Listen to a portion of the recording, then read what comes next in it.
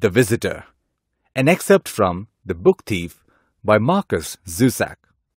This story is set in Germany during World War II, 1939 to 1945. Liesel, a 12-year-old German girl, and her parents, Hans and Rosa Habermann, are hiding a Jewish man called Max Vandenberg in their basement, protecting him from capture at the hands of Hitler's Nazi party. Liesel saw a division of the NSDAP moving through the town close to where they were playing. From afar, the children watched.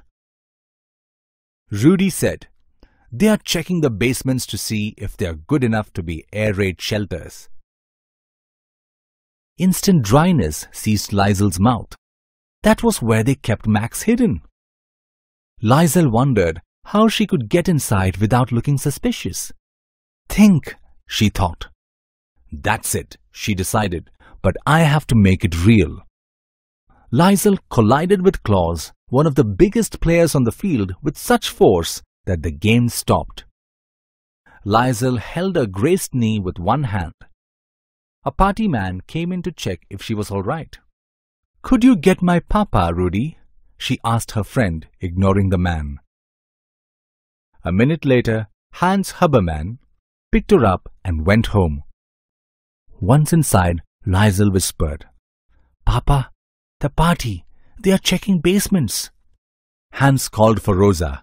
They had a minute to come up with a plan.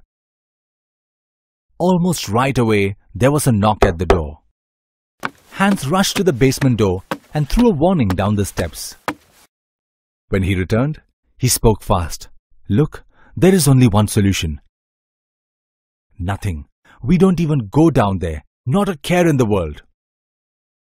At the door, the party man explained, "I need to inspect your basement to see if it's suitable for a shelter." Papa casually said, "Certainly." The family man continued the minutes in tense despair. Papa ordered Liesel to fetch a book and for Rosa to start cooking. He decided the last thing they should do was sit around looking worried. The party man eventually came up and said that basement was too shallow. He cheerfully wished them and left. The moment the party man was gone, they made their way to the basement, removing the sheets and paint cans that hid Max. Max was soaked in sweat and holding his rusty scissors like a knife. "I am so sorry to put you through that." Rosa took the scissors. "You're alive," she said. "We all are."